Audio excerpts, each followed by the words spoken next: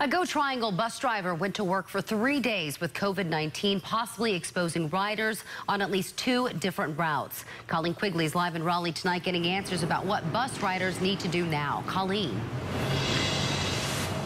Yeah, Angela, so we're in downtown Raleigh on Salisbury Street near Morgan Street. There's actually a bus stop right here that's part of both of those routes that that driver operated along. And tonight we're being told that they were symptomatic while they were at work. And that means both riders and other GoTriangle employees could have been exposed to the virus.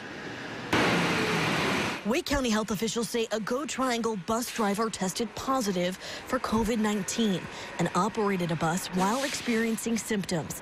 Officials say the person drove a GoTriangle bus on March 18th through 20th from 5:25 a.m. to 9:35 a.m. and then from 3:05 p.m. to 7 p.m. Because the driver came to work while symptomatic, it's possible bus riders or other GoTriangle employees were exposed to COVID-19, officials say.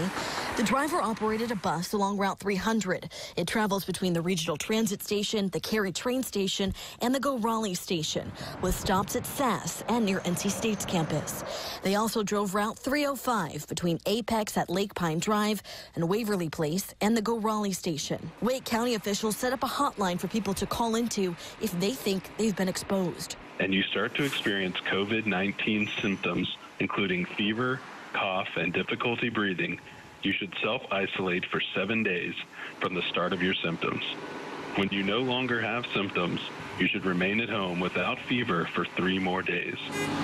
Earlier this month, officials started sanitizing buses more frequently because of COVID-19, fogging buses once a week with a disinfectant. We are making sure that we take special precaution on the high-touch areas, you know, the things that people touch, the pool thing, the rails, all the things people touch. GoTriangle suspended all fare collection and is asking riders who are able to enter through the rear doors in an effort to support social distancing and reduce contact with frequently touched surfaces.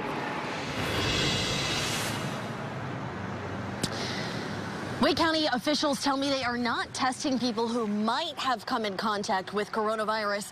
They are saying, though, again, if you do start to have symptoms and you were on this bus or you work at GoTriangle, you were asked to self-isolate at home for at least 7 days. Reporting live in Raleigh, Colleen Quigley, CBS 17 News.